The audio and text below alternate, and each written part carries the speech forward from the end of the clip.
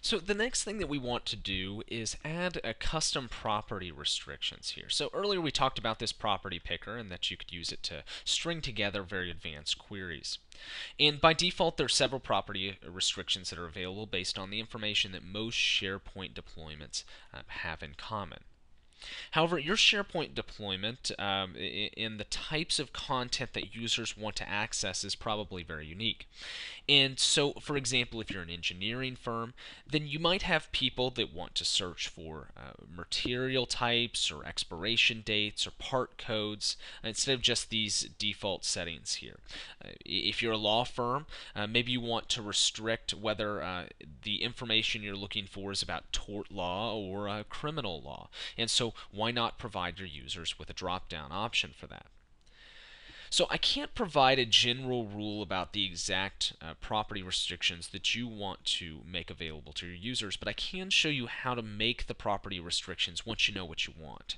And so with everything and working with search projects, I would recommend that the first thing you do is take a step backwards and ask your users what they're having trouble finding.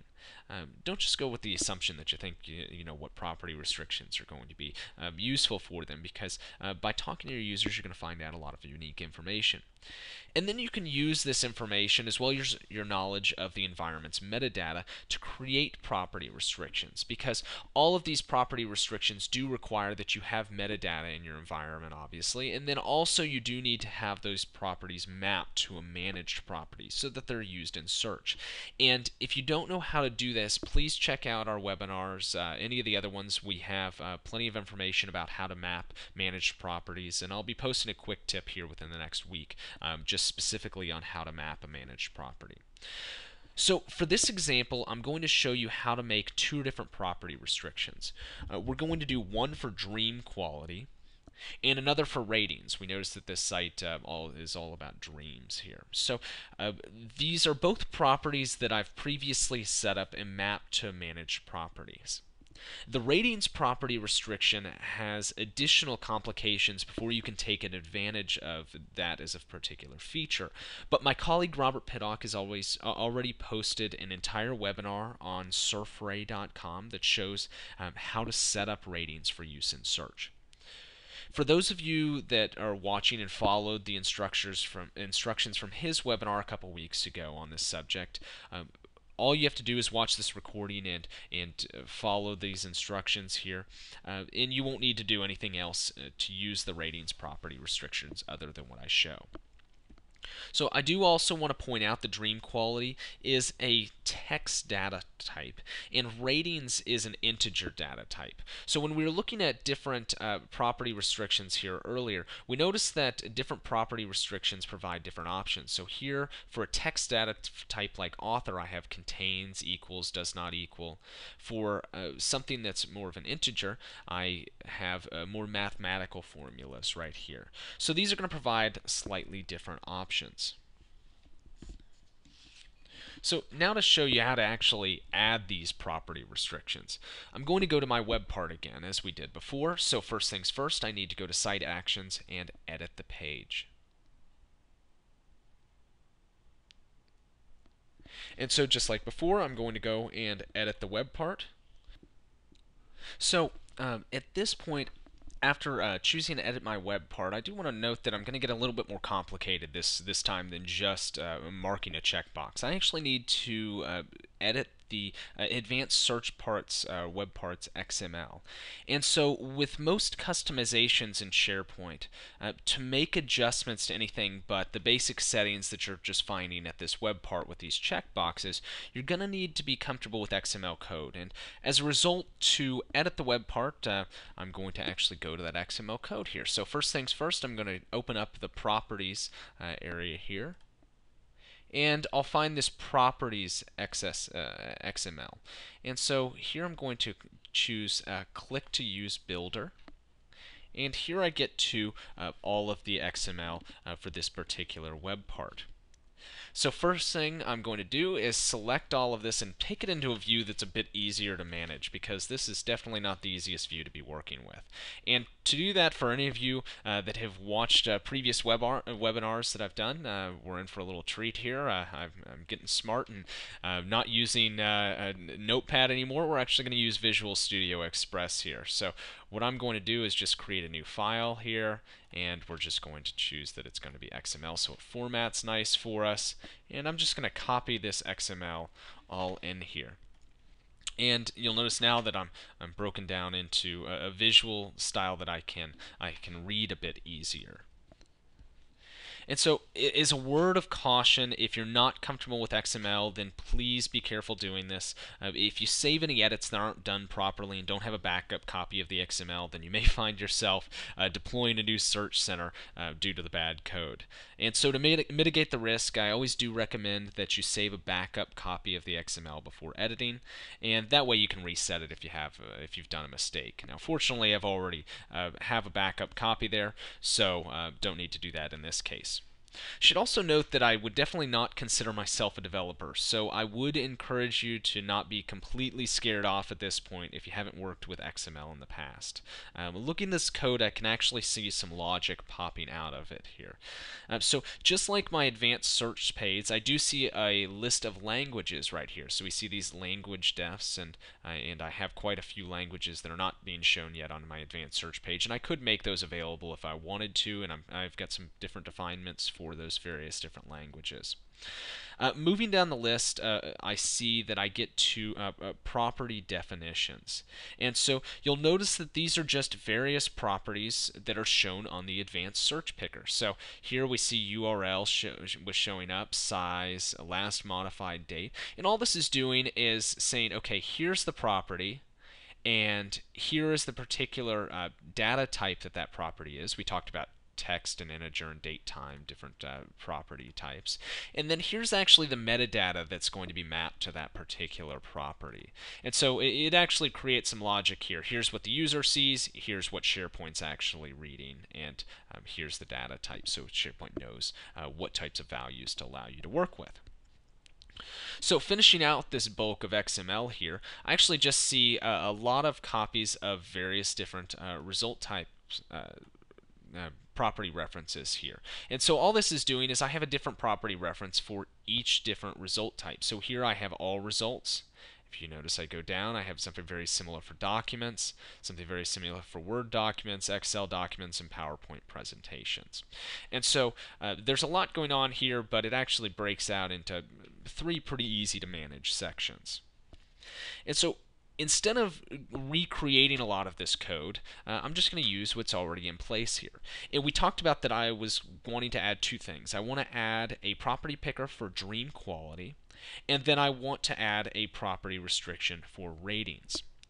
So these are pretty easy to do. All I have to do is, starting at the top of this code, run down here past languages, get this property definitions, and I need to define these 2 properties. So to do that, I'm just going to copy this last line here and throw in a copy of it. And I need to define the metadata property that I'm going to be working with, and I know that in this case I'm going to be working with dream quality, and I know that that metadata type is a text data type. You do need to make sure that those are both right there. You're going to throw a few errors. And then I can really title this whatever I want, but just for logic's sake here, I'm just going to title it dream quality. Instead of just adding, going back and forth between the XML and the advanced search page here, I'm just going to add both dream quality and the ratings property at the same time. So they're very, very similar processes here. Now I'm just going to copy this, throw it in, and now I'm just going to do a property for ratings. Actually, I think it's called rating in this environment. And I know that rating is actually a decimal data type, and I'm just going to call it rating, again, just for simplicity's sake. So this is actually creating the definition between dream quality, the name, and in the particular metadata. Now what I need to do is actually add those to each one of my options. So actually let it show up when I have all results, let it show up when I have documents, let it show up when I'm choosing Word documents from the result type dropdown. If I want to, I don't have to show these properties for every one of these result types, but in this environment, I'm just going to show you show them for all of them. So here I just need to change the or add a property reference. Again, I'm just going to copy that modified, copy it down here, and I'm just going to do the property reference for rating. Actually, let's do dream quality just to keep them all in the same order.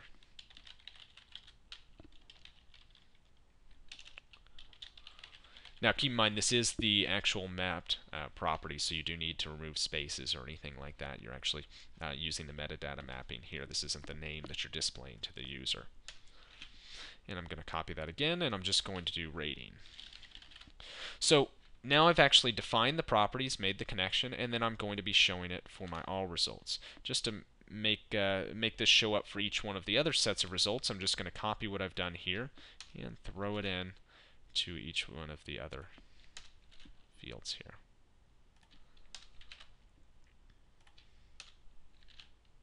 So now I should have dream quality and ratings showing up for PowerPoint presentations, Excel documents, Word documents, all those various different options there.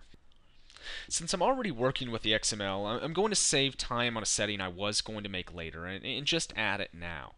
So normally I'd advise you not to make too many changes like this at one time, since typos are easy to make when working with XML, and if you make less edits at one time, it's easier to retract them. But for the sake of time, and because I have both a default XML and a completed XML backed up, I'll do this all at once. So getting into the actual settings we were talking about earlier, I mentioned the final thing that I wanted to show you with customizing an advanced search page was to add an additional result type refiner, or result type selection. So I can actually see these options here. Like I mentioned, I have my all results, my documents, my Word documents right here. And so maybe you want to add additional result types here. Maybe you want your architects and engineers to be able to restrict search for just Autodesk files. Or in the example I was giving earlier, maybe you want to give your marketing team the ability to search for just the various files found in the Adobe Creative Suite. And so to do this, you'll want to provide a new result type result type filter. Since I don't have Autodesk and Adobe CS files in this environment, let's just use an easy example. Let's say I want to provide a result type for just PDFs. I'll notice here that all results obviously will come back with that. Documents, as long as a PDF is considered a document there, that will come back. But then I notice here that like Word documents, for example, I can actually see the different file extensions that are coming back. So we'll see doc, docx, dot, docm, and so I can define those properties. Here, instead of, again, recreating a bunch of codes, I'm just going to make my life very easy. I'm just going to copy this PowerPoint presentation field. And notice that I do need to copy all the way down to that first results type hashtag there for the closing tag. And I'm just going to copy all that and throw it back in there. So now I have PowerPoint presentation 1, PowerPoint presentation 2. I'm just going to edit this. So we'll just say display name PDF, and the name is PDF. And so instead of having all these different file extensions, let's just cut out all the ones except for PDF. Make sure that you don't remove those tags that are already there. Make life a little difficult on yourself there and tracking down an error. But we notice here that I've also already have the dream quality and ratings fields there. So this should allow me to just show my my PDF ratings there, or PDF result type there. So at this point now I've added all of my settings that I want to add. I just need to select all of my XML and copy it right back into SharePoint. So I'm going to do that here. I've copied the XML, and we're going to go back to my text editor, delete the XML that I had before, and again, don't do that unless you've already backed that up somewhere, and then I'm going to click OK. At this point, now I've edited my XML, uploaded my new XML. Click Apply. Again, if you haven't followed this so far, obviously you have a recording, and I do make this code available to you after the webinar on surfray.com. So that will be available there if you missed something, because I know we're moving around pretty quickly here. But I'm going to apply and then click OK to set my changes. And then last thing, I need to make sure that I check in my page because my users can't use it until I check it in. So let's just make sure that my property restrictions and everything I've built actually are showing up. Here we see that now I have a PDF result type. We'll also see that I have my new property restrictions here. Here I can click on dream quality, and we could just say, let's search for dreams that are good. And then let's search for ratings. And ratings we noticed was an integer value, so it has a little different options than my dream quality. Let's say that I need to find things where the rating is greater than 2. So we'll do this search right here and make sure everything's working.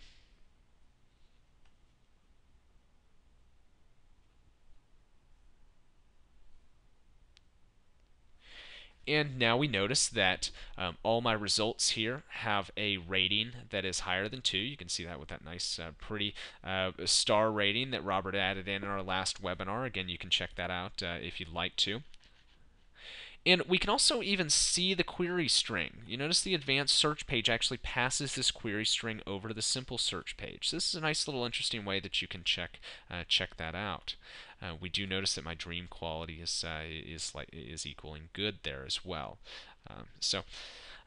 Just some interesting different ways that you're able to change and edit and customize that advanced search page. There's plenty more that you're able to do there, but these are just some of the more basic settings that you can do with XML.